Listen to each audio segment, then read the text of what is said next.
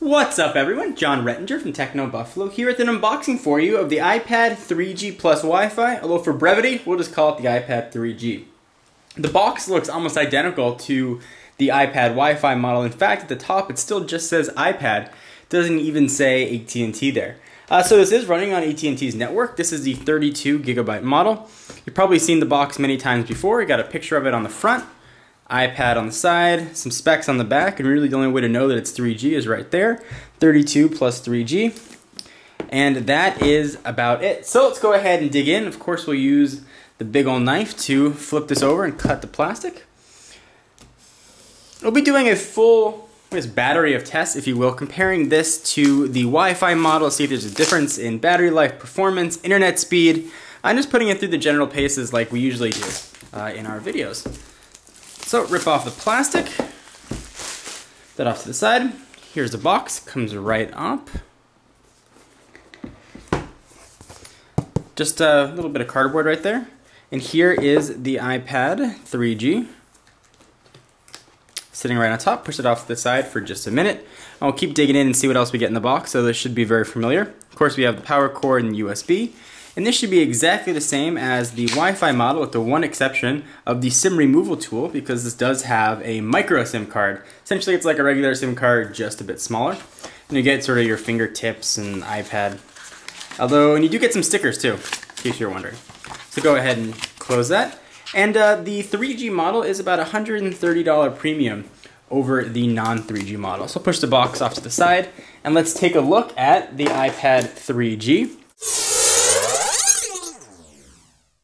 So now that we got all the unboxing stuff out of the way, let's take a look at the iPad itself. It is highlighted by a 9.7-inch capacitive touchscreen, which really takes up almost the entire device. Got a bit of a black bezel around it and some chrome sort of rimming.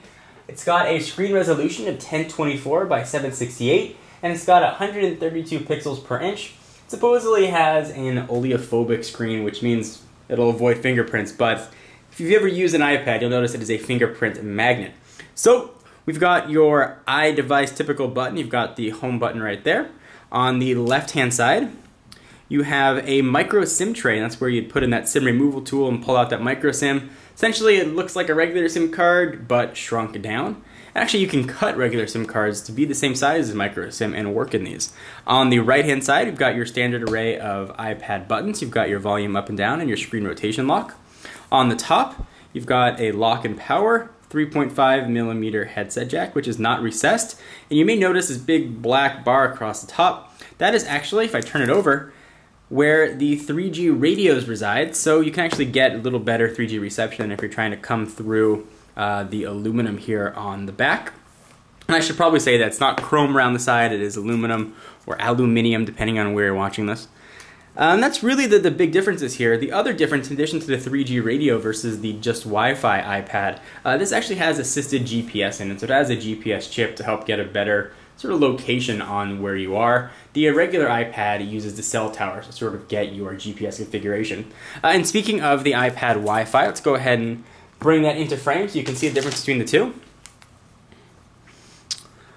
So here, turn that on so they look the same. Here are the two iPads side by side. You really can't see any difference or notice any difference.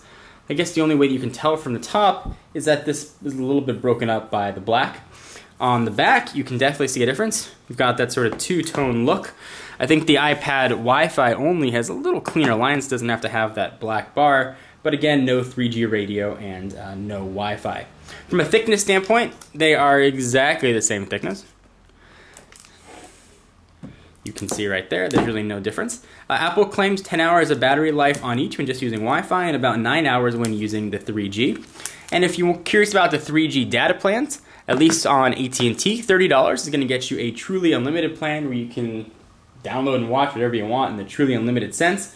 And about half of that, $15, is going to get you 250 megabytes of data, or you can always add on more if you go over, and they'll tell you when you go over. And these are not in addition to your cell phone data plans. They don't go on that plan. It's a separate bill. You actually activate all that stuff right from the iPad.